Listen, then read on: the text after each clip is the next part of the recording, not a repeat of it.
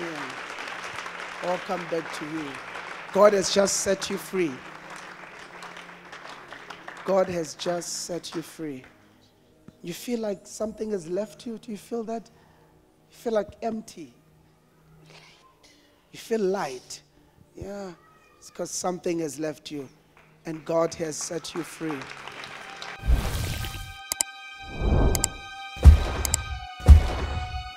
Won't you give me your hand? This one. This hand. Look at me. I set you free from ancestral spirits. Hey! In the name of Jesus, loose her! In the name of Jesus. This lady's been having dreams of ancestral things. There are ancestral altars all around her life. Yeah. Any other thing that is ancestral at its root, in the name of Jesus. Yeah. How can you own a person's life like this? 1, 2, 3. Loose! Complete freedom. Is any of you guys related to her? She's my sister. She's your sister. Yeah. Spiritually, I saw a picture of her when she was like younger, like 22, 23. And it's almost as if,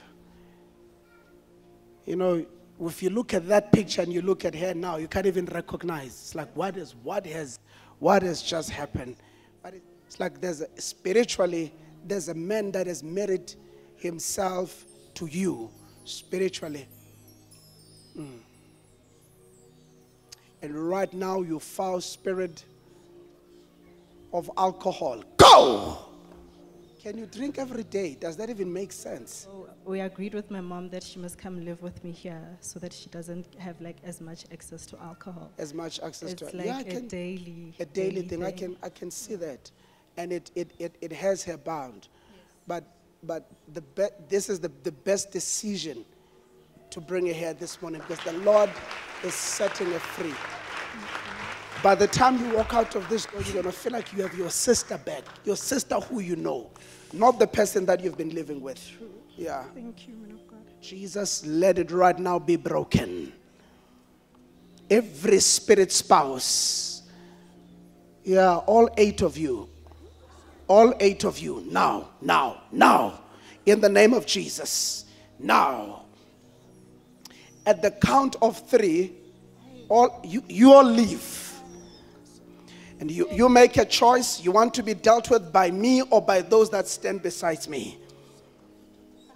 So you take your covenants, you take your rings, all 8 of you. You can't hold her anymore. You know that, right? I lift up the sword of the Spirit, which is the word of God. And I command that your heads be cut off now. Thank you, Lord Jesus.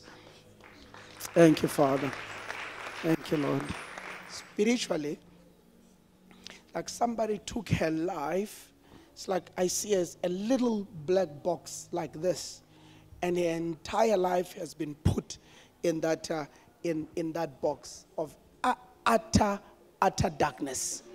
So the Holy Ghost right now, I command for the return of the lady back to her life. That any force and any spirit that has her life, return it now. Now. Yeah. All come back to you. God has just set you free. God has just set you free. You feel like something has left you? Do you feel that? You feel like empty. You feel light. Yeah. It's because something has left you and God has set you free. Is there something with the when you're talking about ancestral spirits, there was a say that she had like a calling or something like that. To become a sangoma. Yeah, and they were like, if, you know how they like saying if one doesn't, then it goes to the daughter kind of situation. Yeah, when I commanded the ancestral spirit, it's not news. You know exactly that. I knew exactly what you're talking about.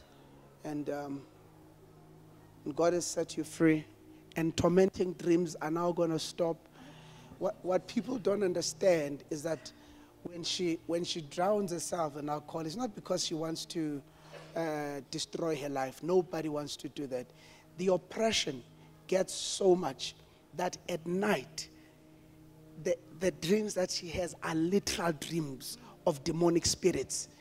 That so the best way is to just numb yourself and knock yourself out, so that this thing does not continue to become a torture.